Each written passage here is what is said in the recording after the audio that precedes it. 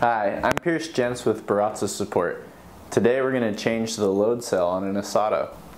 This Esatto in particular is displaying an OUT error code. This means that the value of the load cell is out of range, which is caused by a damaged load cell. If you calibrate your Esatto and the calibration value is in the 900 range, then that also indicates a bad load cell.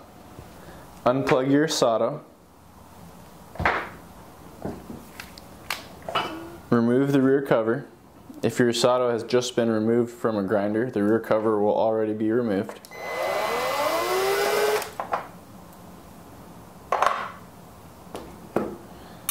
I'm going to use my rear cover as a bolt tray to make sure that I do not lose any of these small screws. Flip your Esatto onto its side. You will see 4 holes, 2 near the feet, 2 a bit further back. Remove all 4 of these Phillips screws.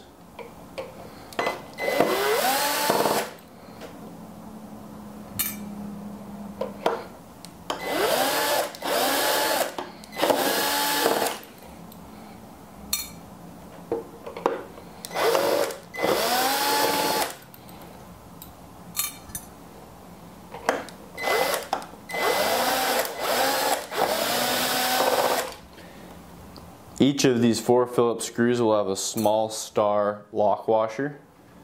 Take care not to lose any of the 4 star washers. Once the 4 screws have been removed, grab the front assembly by the die cast, pull up, and then pull out. There will be a wire connecting the power board to the front panel board. Grab the connector gently, wiggle it back and forth while pulling on it to remove. Now the front assembly has been separated from the chassis. I'll go ahead and set the chassis to the side. And we'll turn our attention to changing the load cell within the front assembly. Remove the 2 black Phillips screws.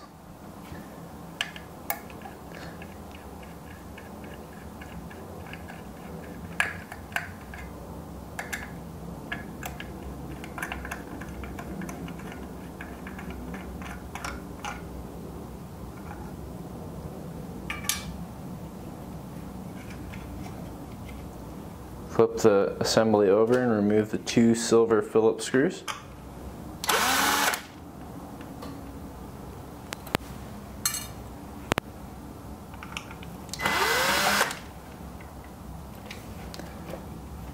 At this point, the plastic housing will split in 2. And we can see the load cell that is compromised and needs to be replaced. Remove the 2 gold load cell securing Phillips screws.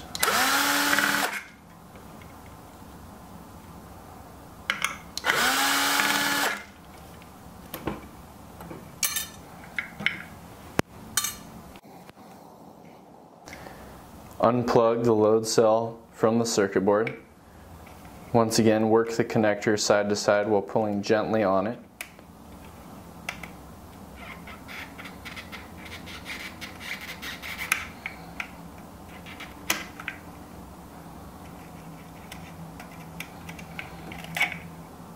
At this point, I can pull the wire through the housing.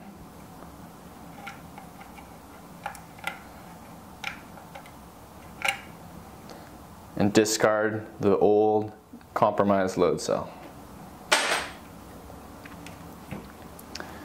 Okay, your new load cell. And first feed the Molex connector through the housing.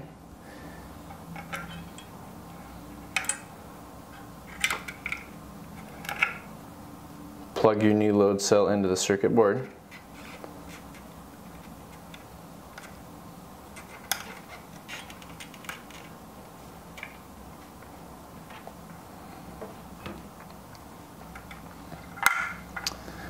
You'll notice that the end of the load cell that does not have wires coming out of it has a half moon cut out of it on one side, no cutout on the other side.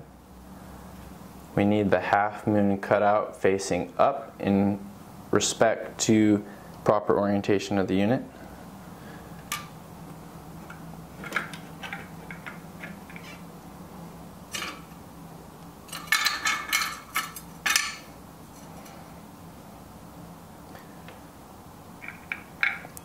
Get the 2 gold load cell screws from your screw jar to install the new load cell.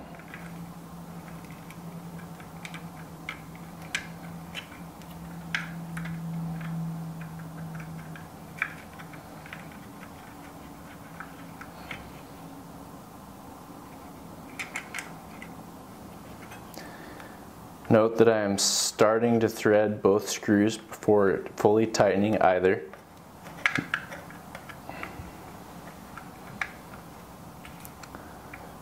At this point, we need to take extreme care to be gentle with the load cell.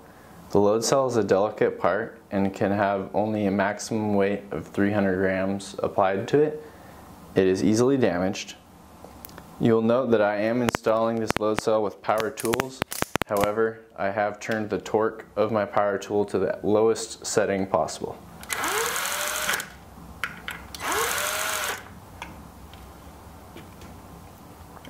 Once the 2 gold screws are snug, we can get the plastic housing and fit it back into position.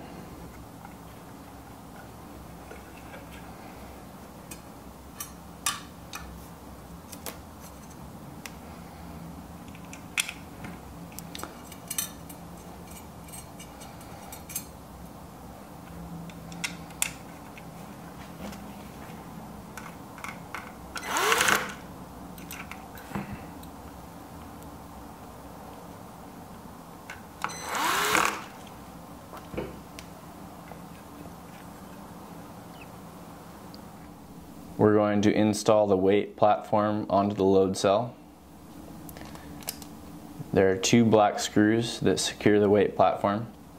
Push them down so that the threads do not emerge. It's easier to get the screws started.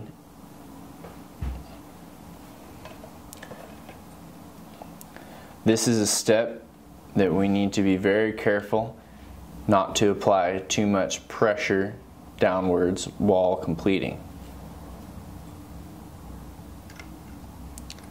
Rather than pushing down with your screwdriver to help the screw start, simply rotate it and let the threads catch and pull the screw down.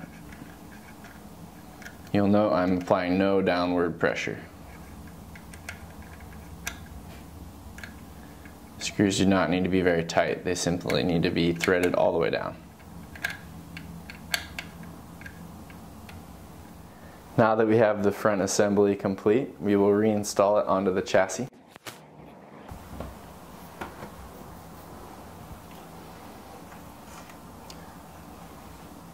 Plug your Molex connector for the power board back in.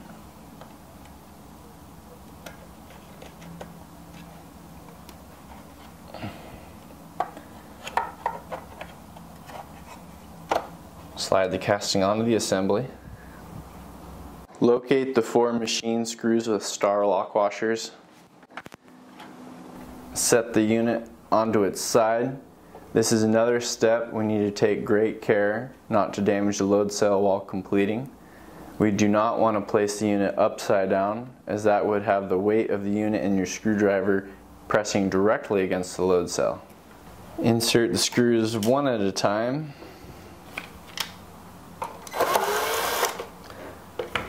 I recommend getting each of the 4 screws started and then going around a second time for a torque pass.